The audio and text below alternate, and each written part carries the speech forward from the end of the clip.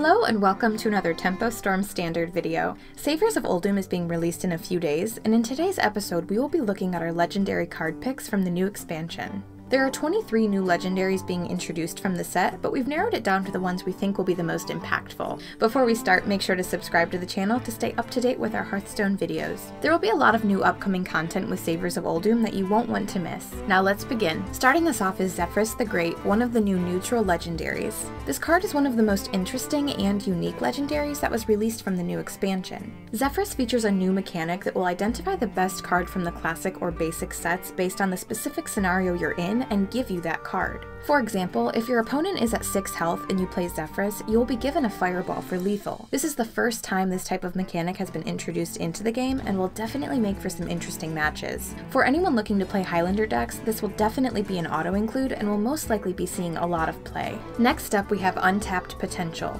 Druid has only had access to one competitive archetype for the last few months, which was Token Druid, but with this new card there is definitely some potential for that to change. This is one of the better quest cards and seems that it will end up seeing a decent amount of play as there are a lot of new support cards for this deck as well. Once the quest is activated, it will be fairly easy to generate a ton of value with new cards as well as the other choose one class cards. Corrupt the Waters is another standout legendary quest card from the Shaman class. In the current meta, Mutate Shaman is a deck that was already playing a majority of Battlecry cards such as Sludge Slurper, Giggling Inventor, and Shudderwalk. Now the Mutate Shaman has other Battlecry cards from the new set as well, such as Sandstorm Elemental and Weaponized Wasp. Corrupt the Waters is essentially a buff to this existing archetype that allows you to generate more value off of your Battlecry cards once the quest is complete. If Warrior continues to be dominant in the meta, this Shaman archetype will be even better against it now. Something to note, this Shaman deck typically struggled against Conjurer's Mage, but it now also has a decent answer thanks to the new card Plague of Murlocs. The new legendary Shaman minion Vicina also might end up seeing some play in this deck if the archetype finds itself running more minions and several overload. Next up we have a new Priest legendary High Priest Amit. It's no surprise that Priest has been in a rough spot during the last few months, but with the new Saviors of Uldum set, we might also be seeing the Savior of Priests as well. The class has received a lot of good cards from this expansion, and High Priest Amit is one of them. It's a decent sized body for only 4 mana that will need to be dealt with almost immediately because of its effect. If you manage to keep it healthy and if it doesn't get silenced, it can pose a large threat. Once comboed with Divine Spirit or other health buffing cards, the results can be game ending. Regardless of which Priest archetype ends up being seen in the upcoming meta, this card will definitely be very present. Last but not least, we have Siamat, a neutral legendary with a new versatile mechanic that allows you to choose 2 effects between Rush, Taunt, Divine Shield, or Wind Fury. This makes for a very flexible card as you can use it in several different situations. This card has been drawing a lot of comparisons to Ziliax.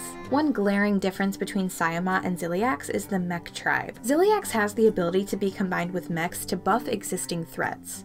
On top of this, Ziliax having lifesteal is really impactful as well. Siamat seems to be an extremely powerful card and will likely see a large amount of play, especially in Highlander decks if they are popular. In conclusion, these are the legendary minions that we think will be the most impactful in the new expansion. It's impossible to know for sure which ones will perform the best, but based on our standard experts game knowledge, these are the ones that we think will have the biggest effect. Let us know which legendary cards you're looking forward to playing with the most in the comments below. If you liked the video, make sure to leave a thumbs up and don't forget to subscribe to stay up to date with our upcoming videos. Until next time!